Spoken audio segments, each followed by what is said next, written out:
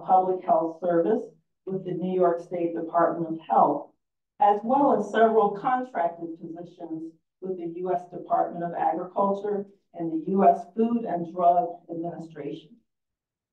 Throughout her life, she has had a passion for the environment and sustainable living, and has volunteered in disenfranchised communities to address sustainable living, to address health disparities in the environment by incorporating Black history in her program.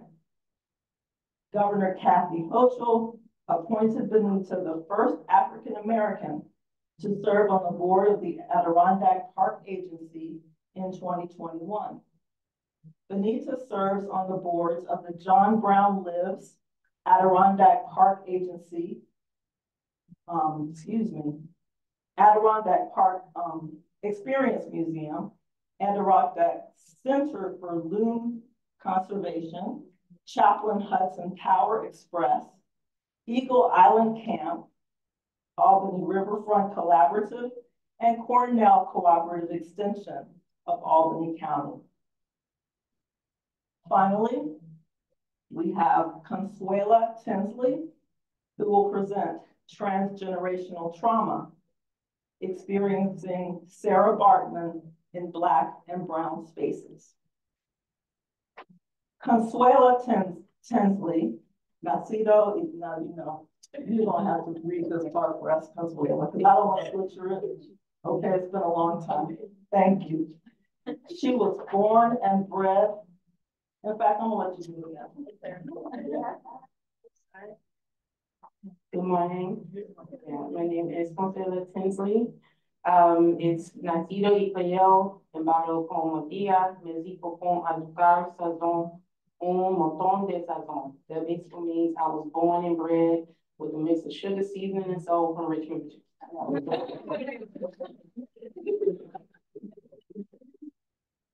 Not to embarrass myself. Okay. Any more than I already have. All right. Thank you. She's the youngest daughter of Jonathan Tinsley and Dr. LaFont Roberta Jones. Wow, I love that name. And sister to Sean, Monique, and Sharif.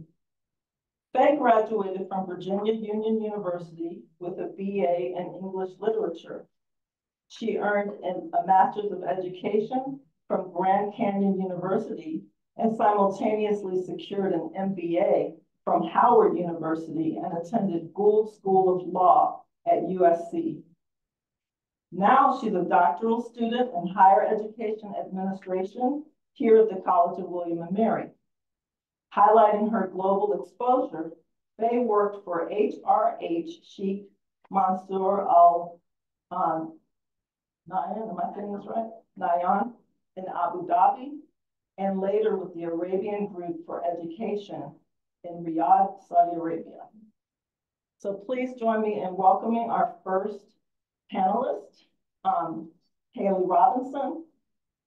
Ms. Robinson, I will be advancing your slides, so please let me know, give me a signal to change them. Thank you.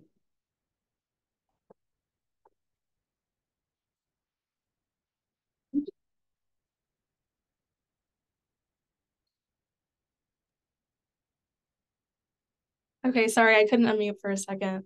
Good morning, everybody. I'm so excited and honored to be here, even if I couldn't be there in person, and to be in conversation with my fellow panelists and everybody else in the room, both virtually and in person. So while this picture on the screen right now is of incarcerated men at Clemens State Farm in Brazoria County, Texas, my presentation focuses on incarcerated Black women and girls and the ties that they had with one another in the Texas prison system in the late 19th and early 20th centuries. On October 2nd, 1907, Lula Sanders, a Black woman from Fort Worth, Texas, had been out of prison for nearly 2 months when she wrote to Texas Governor Thomas M. Campbell on behalf of the incarcerated Black women with whom she had served her sentence. She criticized Johnson Farm, the prison farm where she spent her sentence, and the punishment doled out to the many Black women and girls who served their sentences there. She emphasized, quote, "There were never a more inhumane place in the world than there," end quote. Brutal punishments, backbreaking labor, medical neglect, and sexual violence characterize the everyday experiences of incarcerated women at Johnson Farm. Lula Sanders' fellow women prisoners had urgently requested that Sanders speak as their representative, having, in her words, quote, "gotten on their knees and begged me to make this appeal to you for their sake," end quote. So when Sanders returned to her home in Fort Worth, she felt an urgent sense of responsibility for the women at Johnson and the need to share the truth about their experiences. She knew she needed to help the women that she had left behind, but had lived, labored, and suffered with for 2 years, 8 months, and 12 days. This presentation examines Lula Sanders' letter to Governor Campbell in relation to the ways that incarcerated Black women and girls in the Texas prison system created and sustained social ties to one another. While historians like Robert Perkinson, Jane Howe Gregory, and Talitha LaFloria have used her letter to discuss the conditions that Black women prisoners face, I suggest that the letter both illuminates and can be illuminated by their social ties. I explore the shape and impact of incarcerated Black women and girls' relationships to each other in 2 ways throughout this presentation. First, I explore the incarcerated Black women and girls' social ties through the stories that they told to state legislators in 1909. Then I return to Lula Sanders' letter, where I consider several questions. How can we understand these incarcerated Black women and girls' pleas and Lula Sanders' obligation to them in terms of the social ties they forged? What did these relationships look like during their sentences? And perhaps most importantly, in what ways did their social bonds influence how they navigated and resisted Texas punishment? I insist that a focus on the social bonds of incarcerated Black women and girls enriches our understandings of their lived experiences. And I also argue that their relationships with each other reveal how both Lula Sanders and other incarcerated Black women and girls resisted and challenged the state's ideas and practices of punishment. If we could go to the next slide, please. Although incarcerated women in Texas represented a small portion of the total incarcerated population, Black women and girls made up a vast majority of this number. For example, in 1902, the population of incarcerated women included 5 white women, 7 women of Mexican descent, and 88 Black women. 8 years later, in 1910, the disparity was starker, even as the number of incarcerated women had decreased. 55 out of 60 incarcerated women and girls were Black. These women, and sometimes their young children, were confined on 2 East Texas prison farms between 1883 and 1912. Johnson Farm, which I mentioned in the beginning of my presentation, was located in Walker County, near the location of the state penitentiary, and located approximately 70 miles north of Houston. In 1907, the women were moved to Eastham No. 2 in Houston County, which was located about 20 miles away from Walker County. Eastham No. 2 remained the women's prison farm until convict leasing was abolished in 1910. In the midst of violence, exploitation, and the absence of loved ones, many prisoners turned to each other for socialization, comfort, and care. Incarcerated Black women and girls lived and labored in close proximity throughout their sentences in the Texas prison system. If we could change the slide again. They slept in the same cramped quarters, worked alongside each other during the day, witnessed each other's punishments, and spent any free time in each other's company. They talked, they laughed, they fought, all of these things which they were also punished for by prison officials and guards. They took care of and supported each other through medical care, gossip, and everyday actions like helping one another dress when they were ill or injured. The shared time and space meant that they spent a lot of time together and knew each other intimately. In the process, incarcerated Black women and girls forged important social ties that they valued and relied on to survive their sentence. I call these moments when incarcerated people supported and cared for each other practices of care. These practices of care were evidence of incarcerated people's social bonds and the occasional affection they had for one another. They also continued to affect some incarcerated women and girls even after they completed their sentence. While there are a number of instances that I could draw on to illustrate the importance of practices of care and what they looked like, I will briefly focus on an incarcerated Black girl's experience of childbirth on Johnson Farm that appeared prominently in the 1909 legislative state investigation into the Texas prison system. The 1909 investigation was conducted by the Texas state legislature with the purpose of examining the living and working conditions of incarcerated people. During the investigations, the investigative committee interviewed incarcerated people, which granted incarcerated women and girls a rare opportunity to talk about their experiences. And although the threat of punishment loomed for many incarcerated people who spoke openly, many of them still spoke very candidly about their experiences.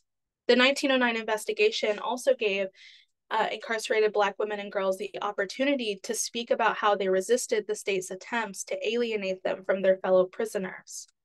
On June 24th, 1907, a heavily pregnant Black woman named Elvira Hallman worked in the fields at Johnson Farm.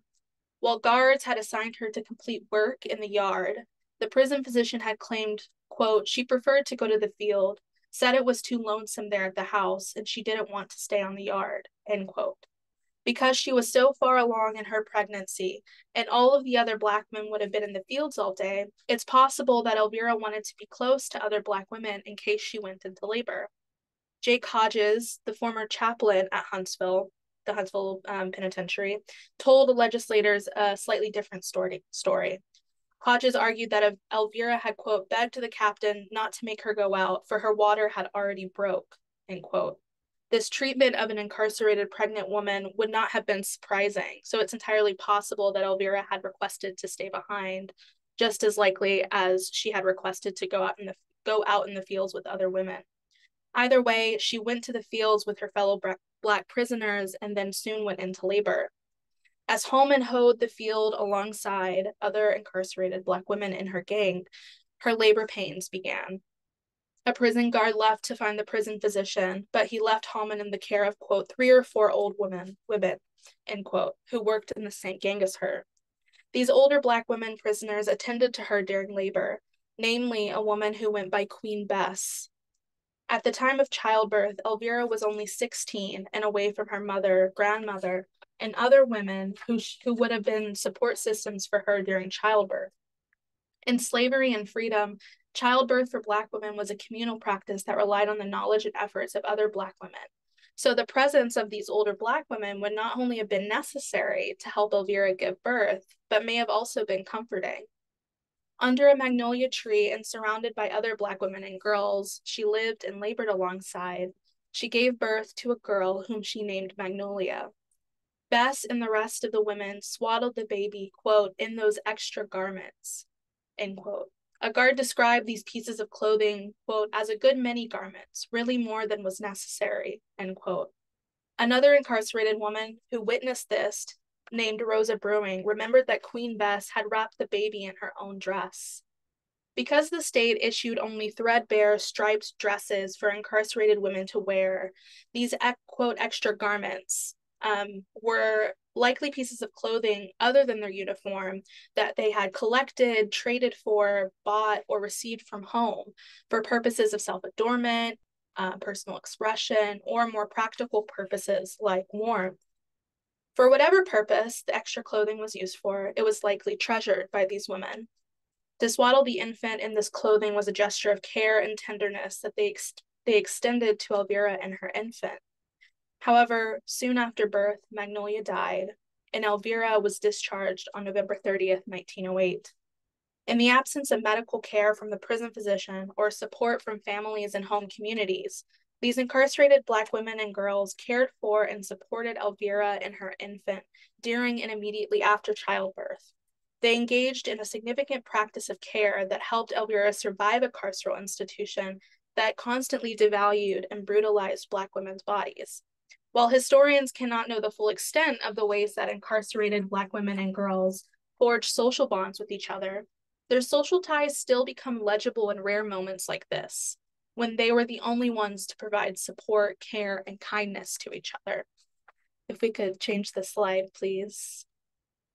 Elvira Hallman and the support she received from incarcerated Black women provides additional insight to understand the letter that Lula Sanders wrote to Governor Campbell, which I mentioned in the beginning of my presentation.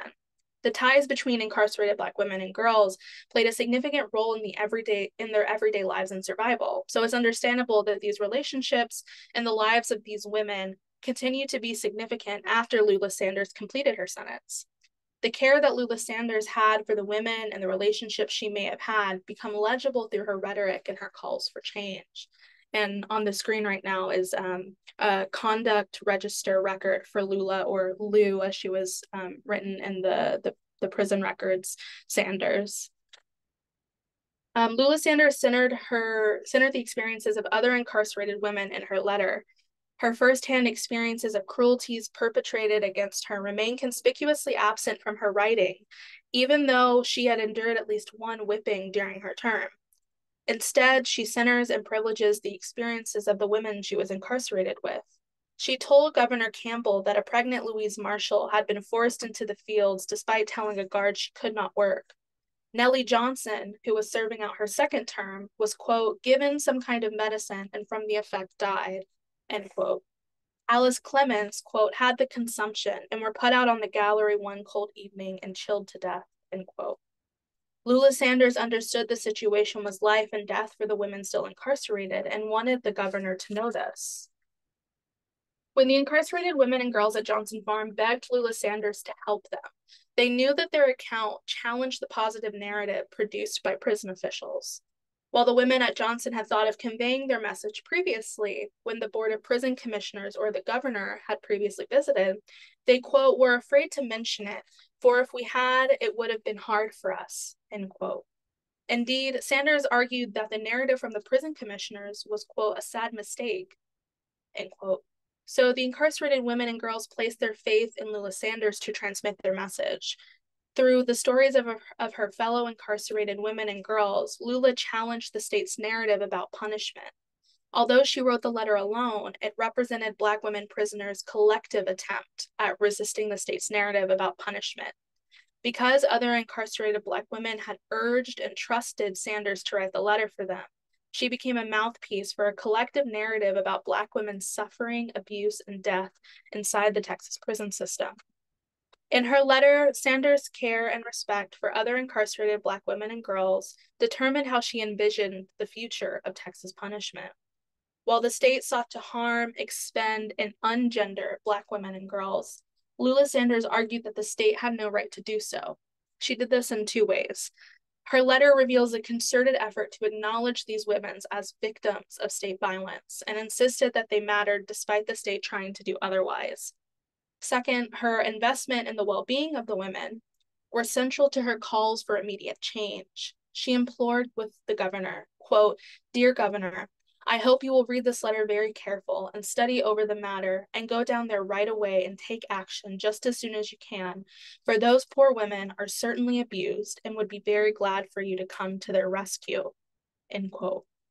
The palpable urgency in this demand reflected Sanders' insistence that change must come soon for the women imprisoned. Even though any reform that Campbell may have decided to institute would not affect her, she knew that it would be instrumental for the survival of the women who had begged her to write. While the state's version of punishment devalued Black women's personhood and womanhood, Sanders' own experiences and the pleas of women and girls with whom she served her sentence led her to demand Texas punishment needed to acknowledge that incarcerated Black women and girls were deserving of respect and care. Thank you.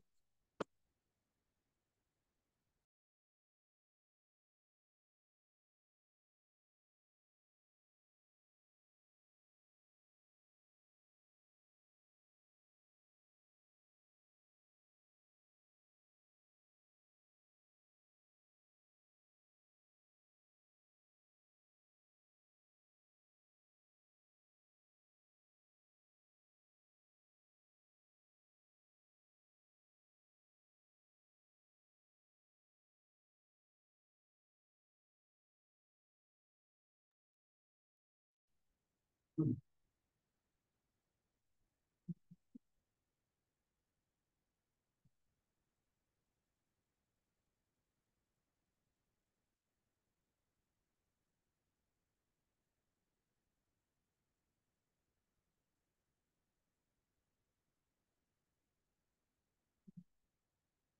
you. Good morning, everyone. Some of you, my name is Benita Law Jow. I'm from, I live up near the Adirondacks. I live just north of Albany, New York. For those of you who may not be familiar with our area, I was appointed to, we have a, well, I'll show you the next slide. I'd like to ask on the keyboard.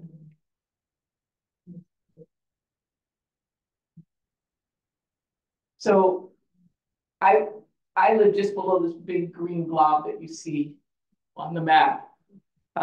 That's the Adirondack Park. My family's originally from Virginia. We've been in Virginia since the 1700s. So I'm the family historian, genealogist. I love Virginia, although I kind of have problems with Virginia and our history here. But being a dietitian, for me, it's hard for me to separate nutrition from environmental health and all the other things, and even history. And so through my work with the health department over the years, I've really combined all the things that are important to me: the history, the genealogy, the land. And in doing that, people say, well, you're all over the place. To me, it makes sense. And so as I've looked at our connection to the land and to agriculture and to all those things, I've started food pantries, I've started agricultural projects, I've started community gardens, but I've also learned the history of the land where we have been. And so through that, New York State has a really strong history with the Underground Railroad. And I've been involved in a lot of Underground Railroad projects that, I mean, if you don't know, New York has a lot of Underground Railroad history. A lot of people don't realize New York, we have large numbers of enslaved people. People think, oh, you're up in the North, there's no, slavery wasn't in New York. It was in New York and it was big.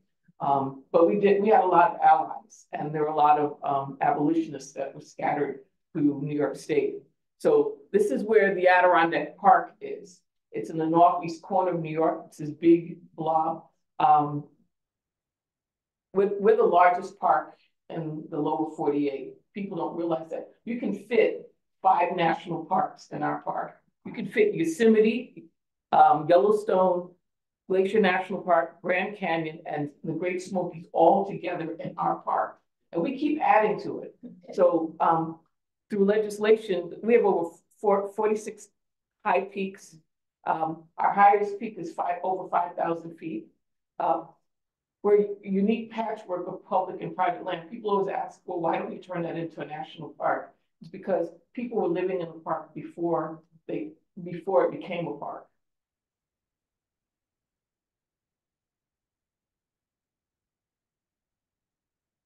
So the way we designate the park on a map, if you ever look at a New York State map, you'll see this big blue line going around where the park boundaries are. We always refer to the park, people living within the blue line. That's that area, that big green blob where this area is called the North Country. We refer to that all the counties up there, the 14 counties that touch the park. So that's the North Country of New York. So, excuse me. And the largest population in any of the towns in the Adirondacks is 4,000 people. And the smallest population is, they're really villages. The smallest population is 240 people. I give you this background so you can understand the area where we currently have the park and the areas that surround the park. I skipped a slide.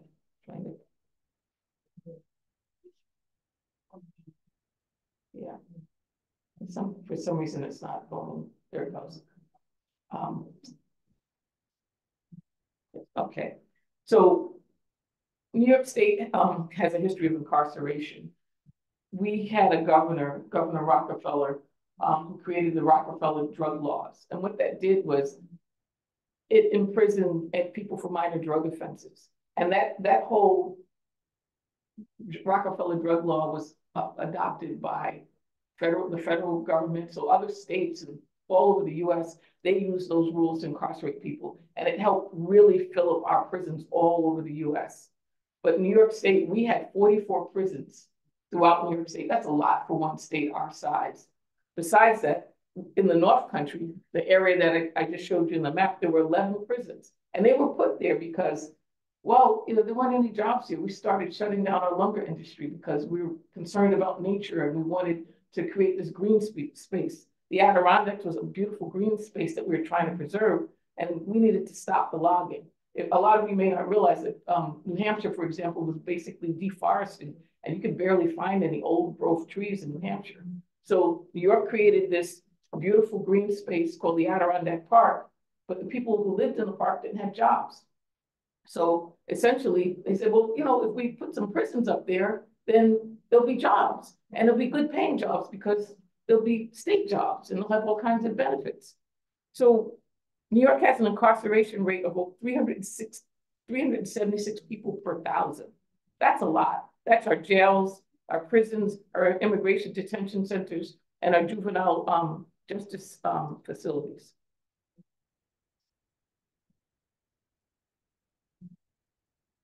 So 165,000 New York residents are behind bars or under some kind of community supervision.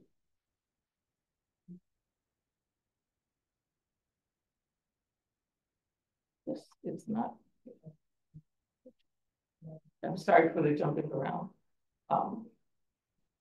So this shows some of the locations of where our prisons are. We have 5 prisons that are actually in the park.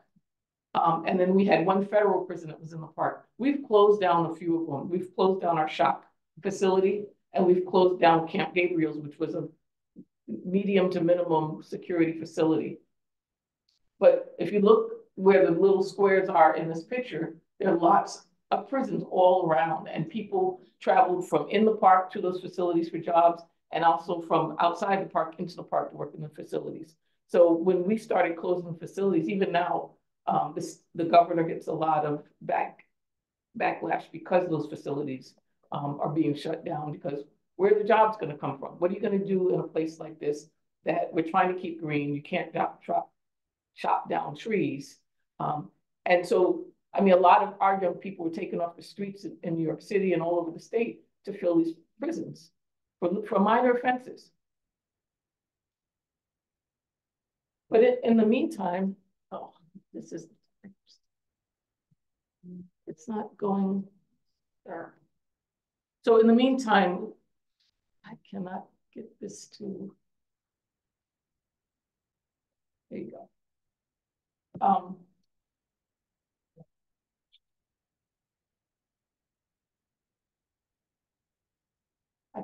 For some reason, it's jumping a slide. There it goes. I got it. Yeah. Sorry about that. So over time, we've learned that there's a community up there called Timbuktu. Black people ended up settling in the Adirondacks in the 1800s. When I talk about people being in the Adirondacks, a lot of people who live in Albany and other parts of the state, they have no idea that we've ever been there. Black folks who live in Albany, they're afraid to go in the Adirondacks. They think there are bears up there, the prisons are up there. Whenever they go up to visit families, they're treated poorly.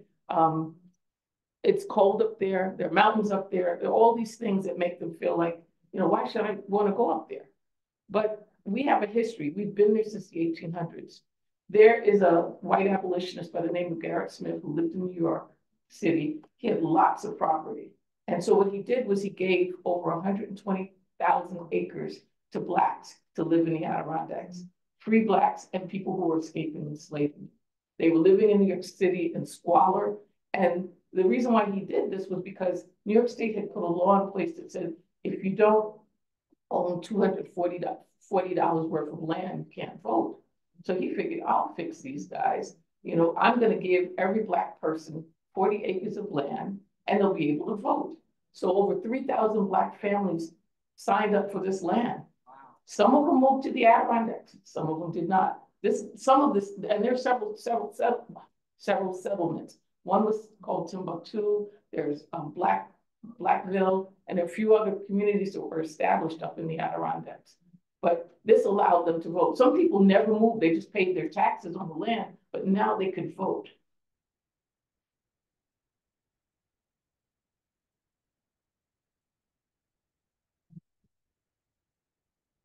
Yeah, I'm not doing this very well, so I apologize.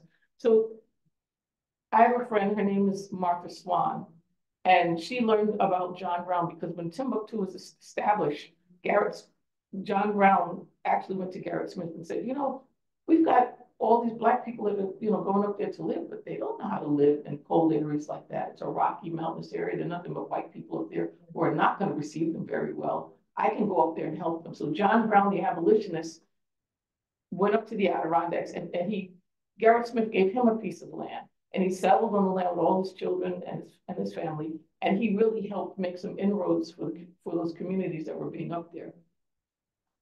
My friend Martha Swan, over the years, she realized, well, you know what? Everyone tries to portray John Brown as being a really bad person, and his farm is still up in the Adirondacks. A lot of people don't realize where he was buried or where his farm is, but it's in a town called North Elba near Lake Placid. So it's within that green line, that green blob that I just showed you up there. And ever since he died, a woman had purchased the land. Her name was, I can't remember her last name, but her name was Mary. And she purchased the land to preserve it because the people who didn't like John Brown would have destroyed the farm. And then eventually it ended up in the hands of the state of New York. So Martha knew this whole story, and she decided, well, you know what? We need to preserve his history, because if John Brown was living today, a lot of the immigrant issues, a lot of the civil rights issues, a lot of those issues would, you know, he'd be fighting against some of the injustices in the world. So she created this organization called John Brown Lives. And John Brown Lives' mission is not just to honor John Brown's forceful voice and bring an end to slavery, but to take his lead and follow his footsteps, promoting social justice, human rights through reflection, activism, awareness and exploration, kinship, and individual action. So this organization has been around since 1999. Martha she's a force to reckon with. And we've done a variety of activities to really deal with immigration issues, to educate people, to talk about voter rights, to deal with mass incarceration. So we have a variety of activities that go on throughout the year. And a lot of people don't realize that the NACP would bring groups of people up to memorialize and to pay homage to John Brown every year since he died. So when I bring people up to the Adirondacks, and folks don't necessarily like that I bring all these Black folks up to the Adirondacks, but when I bring folks up to the Adirondacks, you know, I let them know the history, and everything I do, I let them know the history of the Adirondacks. When I say we are here, we've been here, I let them know that we've been here since the 1800s, and maybe even before that. We are here, and we have every right to be here. So I bring them up so we can take space. I do volunteer work with the Underground Railroad History Education Center in Albany, and they have a group called the Young Abolitionist Leadership Institute. I bring kids up, and they get to go snowshoeing. If someone tries to join your lecture, can you just hit the blue admit button so they can join? Pardon me. You don't have to do that. Don't worry about you. Okay. Okay, thank you. So I bring them up, and we do a variety of activities up here. So I'll just run through a few of the things that we've been able to do to connect the people to the land. But, you know, we've done surveys when we bring people up, and they say, you know, I still don't feel comfortable coming here by myself. It feels very white. It doesn't feel welcoming. I see Confederate flags. I see just US flags. I see Trump signs. But so our surveys are letting us know that, you know, folks still don't feel comfortable coming up, but we still bring them up and we try to educate them. We have a Adirondack Diversity Initiative where we try to educate the police the businesses, the state troopers, that, they shouldn't be doing this, why they shouldn't be doing this. And so we do everything we can to try to make them feel comfortable. I've been working with different people to help them establish businesses in the Adirondacks. Excuse me, I'm losing my voice. So I've brought young people who are women who were recently incarcerated. They've approached me and said, look, we need to do something to get out of the city. And I brought them up and we've hiked to the summit of a mountain in the Adirondacks. And I mean, when we get to the top and they see the views, and on their way up, they start to talk to each other about the trauma they face. And just to, know how nature is so cleansing. Whenever I just need to clear my head, I'll drive to the Adirondacks just to clear my head. When they actually hiked a mountain and got to the top, and they all started crying. And I started crying because it just blew me away what it meant to them. So I'm constantly bringing people up to the Adirondacks because I know what nature can do. I know how it can heal. And, just to hear the history of Harriet Tubman and other people in our culture, who have always been connected to the land. And so, I try to reconnect people to the land through agriculture, through, just nature and hiking, kayaking, and a variety of other ways. As you can see, I bring kids up and we do community building, just to have people who wouldn't normally even hang out together. If we go kayaking and do some of these activities, all of a sudden they're building friendships, they go back to their communities and they do incredible things. And parents, to have the parents involved. I mean, we have so many of our young men have never been fishing, have never, done these things with their kids. So just when we start to introduce them to them and give them the skills to do these things, they start to plan a lot of these activities on their own. I teach community science. So I've actually gotten people out in the community and let them know, where's your water coming from? When that guy over there is changing his oil in the street, where is it going? What's your source of drinking water? But I bring them up. What I do at first is really to connect them to nature in their community, because it's hard to get us out of our community sometimes. And with the Adirondacks, they really don't feel safe going there. So once I do a few activities in the community and get them to trust me and understand how this can help them, then I can bring them up to the Adirondacks. But here we have a stream that runs through Albany, and I've had them come out and test the stream to see how healthy it is. And I've let them know about where the source of drinking water is and why some of the things they do in the community really, impact all of us. I'm an Outdoor Afro leader. It's a national organization. What we do with Outdoor Afro, our mission is to celebrate and inspire Black connections and leadership in nature. So all of the things that I do tie in with the mission of Outdoor Afro. Just to be tied in with this organization helps me market and attract people to the activities that I do. It's a national organization, so I'm sure, I know there's a chapter here in Virginia. I'm also on the board for the Adirondack Center for Loon Conservation. And loons are a black bird. It's a waterfowl that looks, people think it's a duck, it's not a duck, but it's actually a sentinel species. It lets you know when an environment isn't necessarily healthy. So you've got loons on a particular body of water and it's not there anymore, then you know something's wrong. And so we bring people, we take them canoeing, and we talk about things in nature and how when things aren't right, you start to see certain animals disappear. You start to see, your water is no longer healthy. Certain insects disappear. I also bring people up to the Adirondacks because I'm on the board for the Eagle Island Camp, and I get kids into Department of Environmental Conservation camps where they learn all kinds of environmental skills. They go back in Albany. We have a problem with oil trains coming through Albany through a low-income community, polluting the community. So any way that I can figure out how to get us connected to nature, to get us to understand the environmental injustices that are done to us, and to understand that the Adirondacks are the lungs of this world, of our world. It's 6 million acres, over 6.1 million acres. So we're not just, providing carbon sequestration for Albany or for New York State. It's for our, for our world. And so we need to protect these kinds of environments and keep adding adding to clean land and protecting our environment. So kids get to go to Eagle Island. Because I'm on the board, I get inner city kids up to Albany, up to the Adirondacks to be at this camp. I bring women up. We have a Women's Health Week. I do a first-time camper program. I get families that have never, gone camping before to spend time together, for kids to be safe and wander through the woods. I get our environmental conservation staff, they volunteer and come out in our communities and teach them about the environment that we're in at the time, but also connected to where they are at home. But I always incorporate Black history in every single activity that I do. You get to learn about the land and the indigenous people on the land. So I'm on the board for the Adirondack Experience Museum. It's a museum that's over 121 acres. It's got ponds, it's got all kinds of history about the Adirondacks.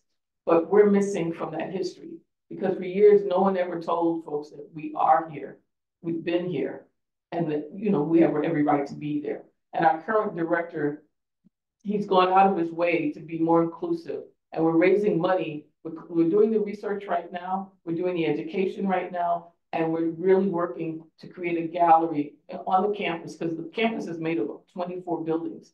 So we're raising the money to create this gallery that's going to give the Black history that's been missed for so long.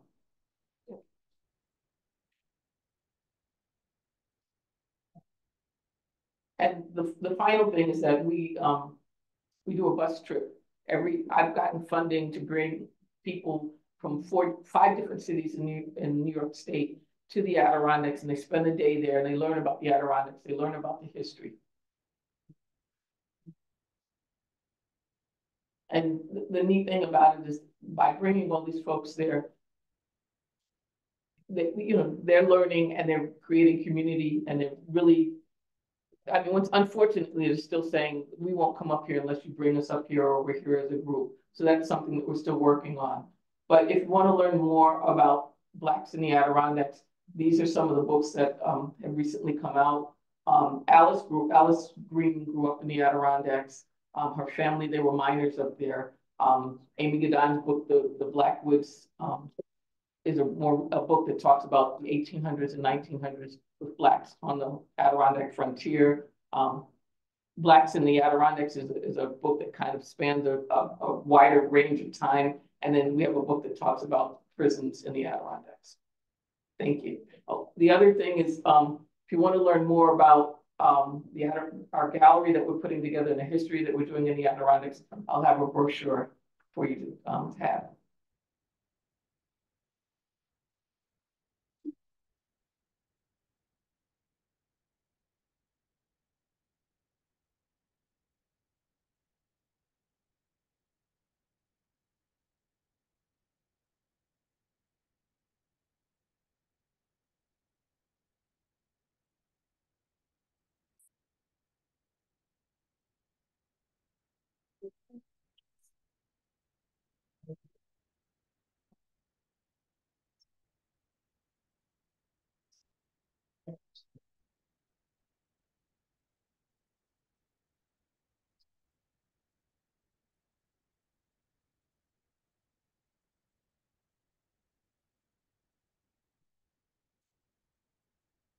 Okay. Hello.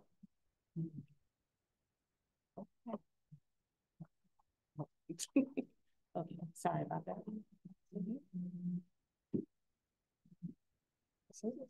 Hello. I'm gonna speak. Oh, there we go. Okay. All right. I'm gonna be as quick as possible because I know people are hungry. Okay. My name is Consuela Tinsley, and I am a doctoral student here at the College of William and Mary. My current research is investigating the high attrition rate of HBCU presidents within the last decade in the Southeast of the United States.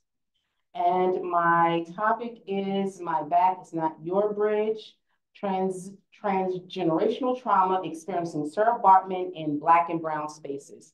I wanted to reiterate that when I say Black and Brown, I'm not only talking about Black and Latino because I'm both. I'm speaking about the caste system in Asia as well, and Pacific Islanders as well in Northern Africa. Okay, Sarah Bartman. Okay, for those who don't know, Sarah or Sartigi, Bartman was known as the Hottentot Venus. She was one of the first Black women subjected to human sex trafficking during the early 19th century. Her body, particularly her large buttocks, was exploited and sensationalized by Europeans who exhibited her in freak shows across Europe. Bartman's experience symbolizes the intersection of racism, sexism, and colonialism, highlighting the dehumanizing impact of exploitation faced by Black and brown women. Her story underscores the enduring legacy of gentrification and serves as a reminder of the injustices perpetuated during the era of colonialism.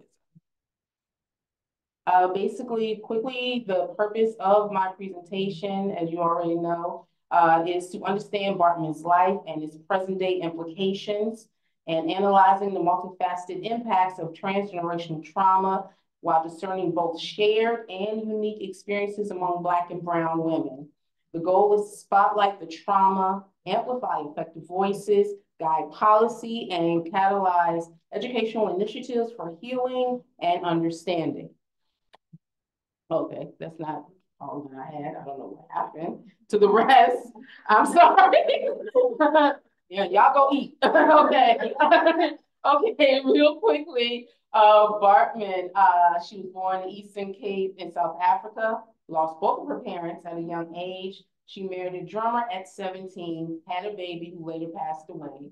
She was sold in slavery to a trader by the name of Pieter Wilhelm Cesar, who took her to Cape Town, where she became a domestic slave to his brother, Hendrik, on October 29th, 1810. Although she could not read, we need to really make that point clear. She could not read. She was 21 and supposedly signed a contract to Wilhelm Dunlap, a physician who was a friend of Cesar brothers. Now, what Dunlap did, he was one of the people who thought that Black women and our skin, we had a high threshold of pain because of our shape and how we walked, and the protruding buttocks and our breasts. So in his mind, he thought that because we weren't compared to the figures of European women, the threshold of pain and what we could endure will be just, we will be okay with that, you know. So that he was one of the individuals in medical field who believed that, and some of his thought processes are still relevant today, you know, which is very scary because if you go to Harvard Medical School, they do speak of him in a way of a certainty, in a more positive way. So it's very, very, we have to be mindful of that. And the reason why I call this gorgeous, beautiful, intellectual, graceful Sartagi, hermosa, bella, intellectual, elegante Sartagi, is because these are the words that I'm pretty sure she did not hear. These were the words that she did not hear all the time. And as Black and brown women in spaces like intellectual spaces and office spaces, very seldom we hear those things. You know, we don't hear that we're gorgeous and beautiful and intellectual unless it's within a realm of our own community. So I call that section, the slide, that because I'm pretty sure she doesn't know, or she never really referred to herself as one. And that's the sad thing. So that was why I named that. Her contract required her to travel with the Cesar brothers and Dunlap to England and Ireland, where she would work as a domestic servant, since technically slavery has been abolished in Great Britain. So she was still a slave, so to speak. You know, she still endured everything, the trauma, the psychological, mental abuse, but on paper and legally, you're a domestic servant. She will then be exhibited by entertainment purposes. Bartman will receive a portion of earnings from her expositions and will be allowed to return to South Africa after 5 years. However, the contract was false. Now, when they say entertainment purposes in Belgium under King Leopold, they will have these zoos for the men and women in Congo. And what they will do, they will take them to Dutch lands, and they will have these people to touch them and prod them and things of that nature. So that is what the entertainment purposes of. It was very graphic. There were times where they would touch Sarah's private parts. They would grab her buttocks. They would tell her, even when she says no, they would beat her. They would tell her she'll never see her land again. You had some men that tried to kiss her. You had some people feel her hair. And when I say they literally, you had Dr. Dunlap one time had her lay down and open her legs to see if the parts were the same. So these were the things that were exhibited. You had people playing with her vagina. You had people try to put things in to see if she would react. So these are the things that she went through. And as Black and brown women, I can honestly say, being curvy, being something in a space where you are curvy, you do get looks. You know, you automatically are assumed that you are sexual, not intellectual. You are there for a prize of a moment of temporary pleasure of somebody there. And, not my man, you ain't gonna be around him, so we have those types of things. We have those types of insecurities. So Sarah was a slave for the rest of her life. She never went back to South Africa. She never saw her homeland grow. She stayed in France. She stayed in England. In 1994, South African President Nelson Mandela formally requested that Bartman's remains be returned to South Africa. France said no. What the French government said was, well, these are our bones, these are our things, and everybody wants to see them. Mandela really urged. He was he was a very cavalier gentleman. He said, she belongs to Africa, she's South African, at least let us bury her properly. France said no, because you're taking away a learning exhibition from younger people. And it was an ongoing battle. France was saying no, that her bones, her body belongs to us. This is ours. And you had people of the Zulu nation said, well, she's Zulu, and it's a proper way for us to bury her. And they said, France said, no, I'm sorry, we're not going to do that. So in 2002, her remains were returned and buried, and she was buried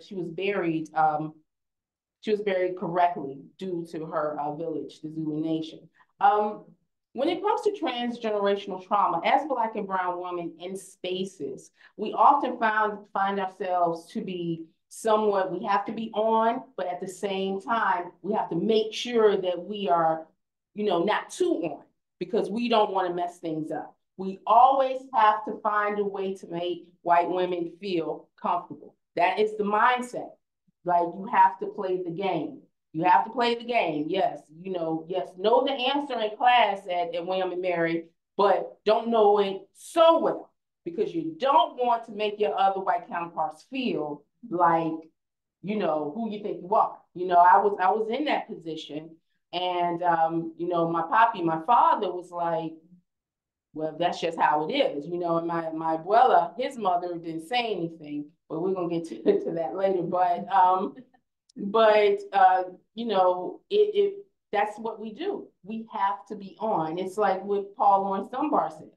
We wear the mask that grins and lies, that hides our face and hides our tongue. We have to do that for protection. And I think it's a transgenerational thing.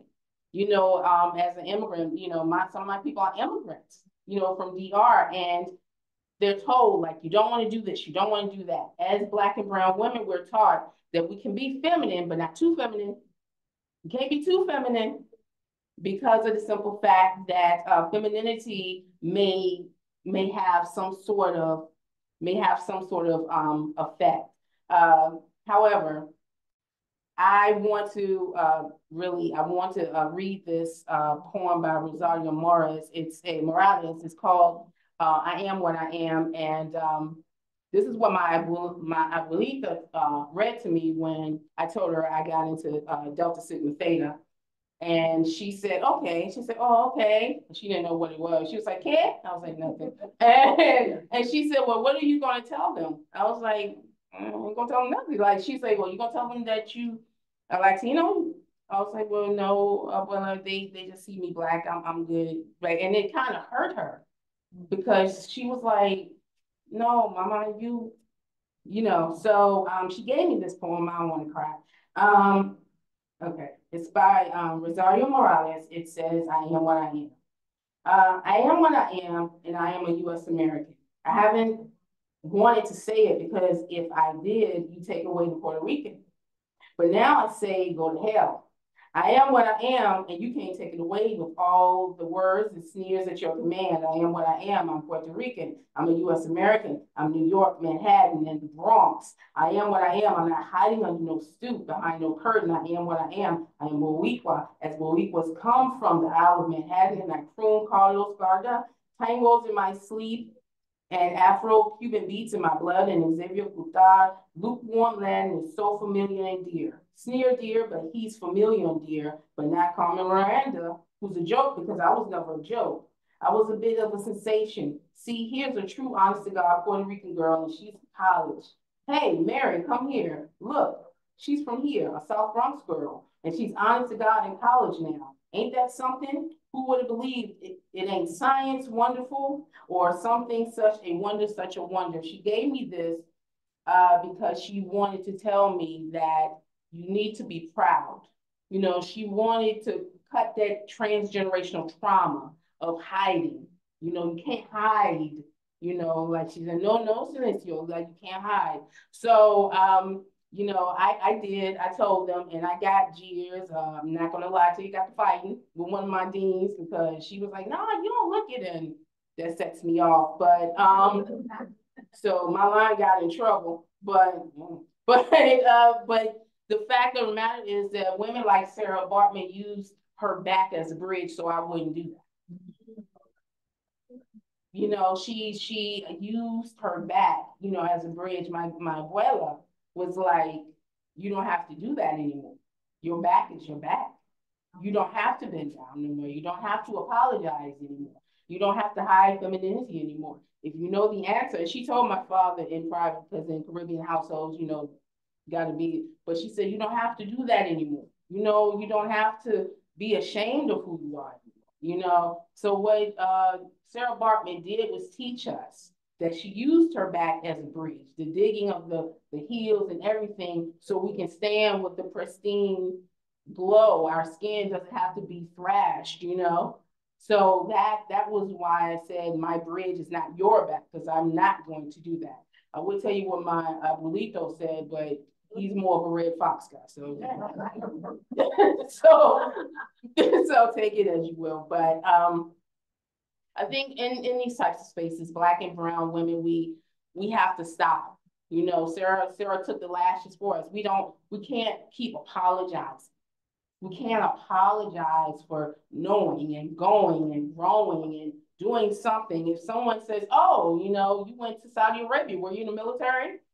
No, I used my brain. What? Yes, I did. I used my brain. We don't have to do that anymore. We don't have to hide. We don't have to coddle. We don't have to make excuses. We don't have to put our head down because Sarah, that she was our bridge, you know. And this, like I said, not only Black and brown women, the women in India no longer have to do that anymore. They're proud of their Black skin. Women in Asia as well. You know, we have to stop doing that. You know, we have to stop apologizing because Sarah already did it. So I would speak further, but I know everybody's hungry. So I'm going to leave right now, and I thank you.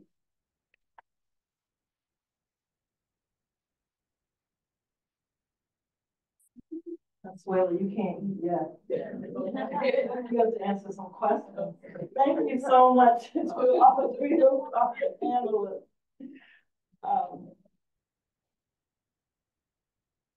To borrow a concept from Halee Robinson's paper, all three of these wonderful scholars highlight practices of care. Halee Robinson reflected this in the practices of women who were incarcerated in Texas, the practices of care that they practiced. Benita Law Zhao exhibits these practices of care through her work to claim space in the Adirondacks and to expose others to the beauty of that environment. And Consuelo Tinsley showed us these practices of care in her discussion of the efforts of Mandela and the people of South Africa to return Sarah Bartman's remains, and in the practices of care that she showed us so lovingly by her abuela. So I want to thank them for that. Does anyone have questions for our panelists? I'm just curious to know whether Sarah Bartman was ever put on display in this country, in the United States. From what I found, I don't think so, but I know in France, they really made a lot of money from her. They didn't even return any of the money back to South Africa, even during apartheid. You had a lot of U.S. senators and congressmen, Republican and Democrat, who's like, you know, have to return it. They didn't do that. But yeah, I mean, France was really, they were not going to return because it was their money maker.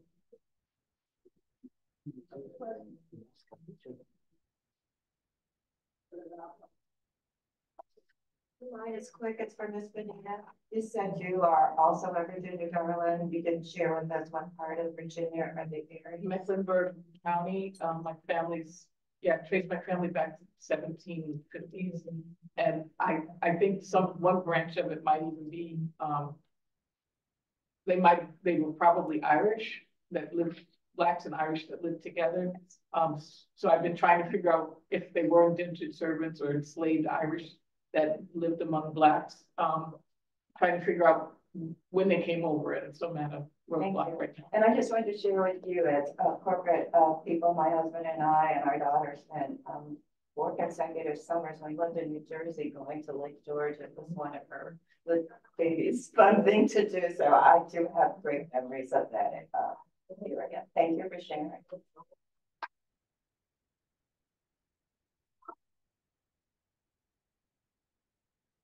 I was just wondering for the presenter online, if you're also researching the violations, infractions, crime, if you will, of those incarcerated in Texas, because many times it wasn't a crime. It was something very minor, and you know, became an issue of labor. And so even post-emancipation, we are still you know, it's still free labor, it's still enslavement. So I'm just wondering if you are also researching the different types of infractions.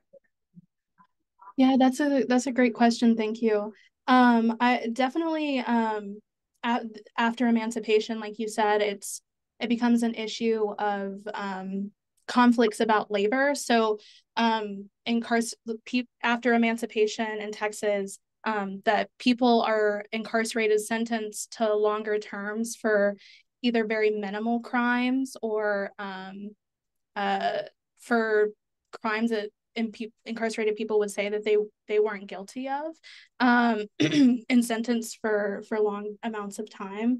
And a lot of I have seen in the archive people, when given the opportunity to talk about their experiences with the criminal legal system, that there are quite a few people who say that they weren't guilty of their crimes. And the idea of convict leasing, of the expansion of incarceration after the Civil War ends as a type of re-enslavement is like really prominent in the scholarship on incarceration after emancipation. And I do see that to an extent, that it becomes a way for prison officials, state officials, not just in Texas, but across the South, and even in the West, to harness Black labor and control it and control their bodies. And that shift really does come after the Civil War. Thank you. Yeah. You have any more questions? Yes, hello. I just want to say, first of all, thank you ladies for sharing your information.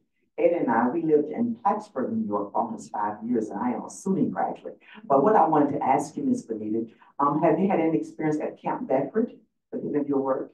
No, not at all. Have you heard of Camp Bedford? No, but where is it at? Do you remember it?